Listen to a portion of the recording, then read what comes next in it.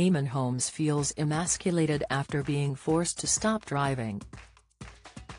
The broadcaster has sold his car after battling a back injury for the majority of last year. Speaking out in a new interview, the 62-year-old detailed the impact a trapped sciatic nerve has had on his life. The former This Morning regular said his health had made 2021 a very difficult year. He went into detail about how his back issue has changed many day-to-day tasks. The father of four struggles to walk, despite intensive physiotherapy and strong painkillers. He has been left to rely on his wife Ruth Langsford and his embarrassed offspring. Discussing his challenges, Eamonn revealed for the first time how he no longer gets behind the wheel. He said, "I had to stop driving and sold my car back to the dealer too, which felt quite emasculating. I have to use a hook to pull my trousers up when I'm getting dressed in the morning and something else to get my shoes and socks on."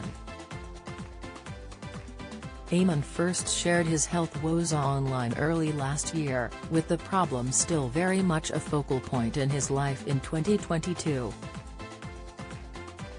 "For months now I haven't been able to walk, sometimes at all," he stated.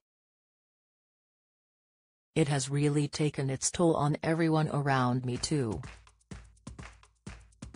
I can't bend down to pick things up, so Ruth ends up having to wait on me."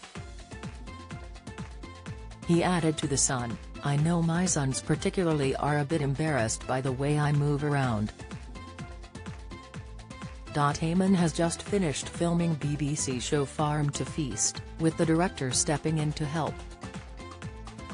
The former said he had to do all sorts of clever tricks to hide his battle. He is also preparing to front a new breakfast show on GB News, after exiting ITV's This Morning. With no sign of his career slowing down, he is hoping his trainer James is able to help. The latter has worked with Premier League footballers in the past and has implemented a number of things. These include ice baths and of course exercises, but he says it has been slow progress.